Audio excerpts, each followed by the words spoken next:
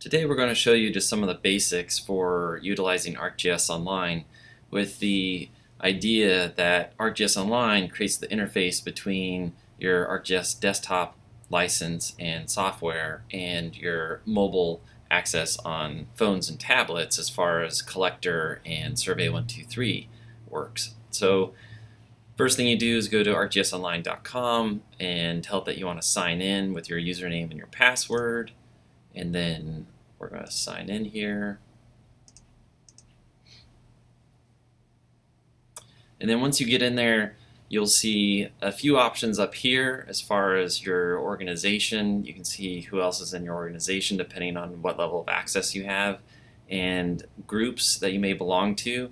Oftentimes with groups, that's how you would set up your projects. You probably have multiple projects across your field data collection, so each project can be its own standalone group.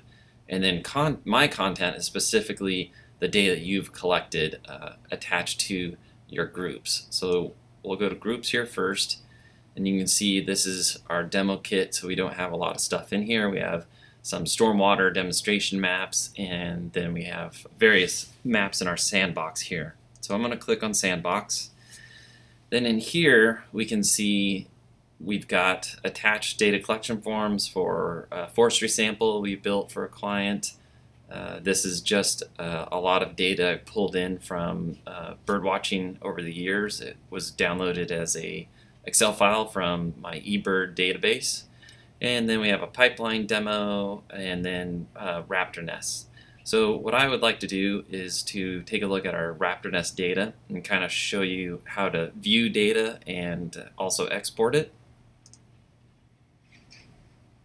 So here is kind of the main page anytime you go into one of these data sets here. You can see this is just our overview page. It's telling us that for this one we only have one type of layer called survey point. And then we can open it in the map viewer, scene viewer, or export the data. So let's just click on the data here, and we can see it in a tabular format. So this is the data that's been collected, and this specifically was set up as a Survey 123 form. So I collected this data with Survey 123. And let's go back to overview. Without looking at the map, we can do a quick export. We can export the data, shapefile, CSV, which is a format of Excel, and a couple other options. But let's go and take a look at the data itself.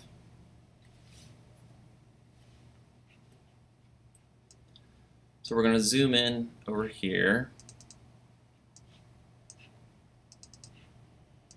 And these are raptor nest data points, just example points that I collected on an iPad with the Survey 123 app. And you can see we have a couple of options here where we can make some changes and then save it as a specific map. We can also share the link to it to others or print it, and it will just give us a rough example of what it looks like. It's not a great high quality map that we can print out, but it's an option. So let's come over here and we see when you first set up a database like this and collect points, it comes in pretty rough. So we have points, we have no labels for it, and even though these are multiple types of raptors in this collection form, they're all the same color. So over here we can see this is our raptor nest layer, and we can click on this table here, and now on the same screen we can see both the tabular form and the map itself. And if we click on one of these guys here, it'll highlight which one it is down here, and you can see there's another way without opening the table where we can see the data that we recorded for it. But it's not super useful as a quick glance at this map without some labels. So let's come back here. We're going to click on this here and let's do create labels. Creator, that doesn't make any sense because that's just myself. What we actually want to see the differences in is raptor species. And let's add a halo so it's a little easier to read. So now at a quick glance we can see the species, and then I forgot to mention up here we have our base maps, so we can change this, make it an aerial imagery. There we go. In fact, I'm going to take off our labels so we just have the raptors there. And then another option is to give it some style, because right now, even though they're different species on our map, they're all just red dots. So let's tell it that we want to base our attributes on raptor species. And now we have a different color for each of our species with our table here. I'm fine with that. I'm going to tell it done.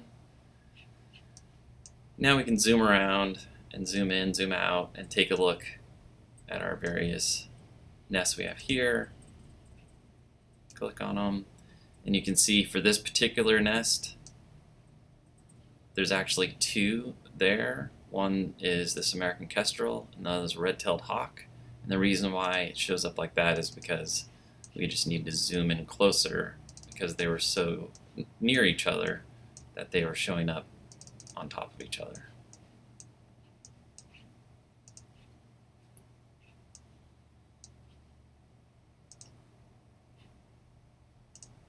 So you can see that's why it appears that there's two. So that's about it. We can save our changes there and give it a title.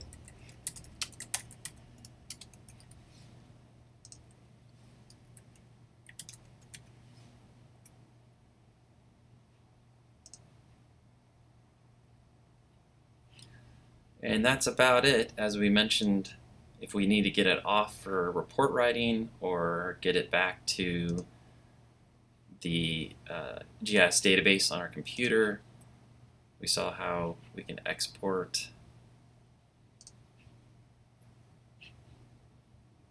the data. Let's do it as an Excel file because I want it for my paper report.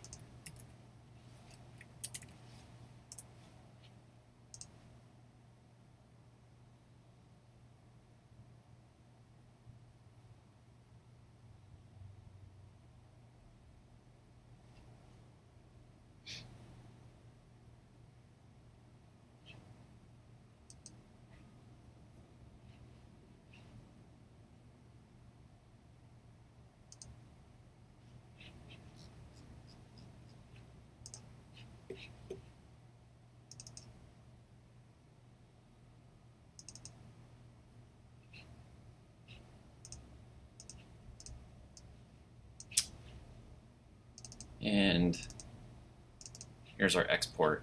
Now we can manipulate that however we need to manipulate it for our report writing.